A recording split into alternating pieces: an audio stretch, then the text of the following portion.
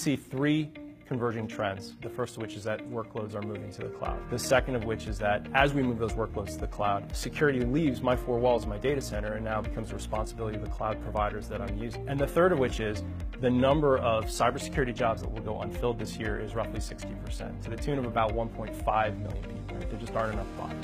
The pace of these attacks, the acceleration of this data, is not such that humans can intervene. But the velocity of information is far too great for the operator to properly respond. What you ultimately need is to have automation in this process. In terms of autonomous, is the ability to respond at the same speed and velocity that these attacks happen, to be able to keep up with those attacks and to keep the enterprise safe.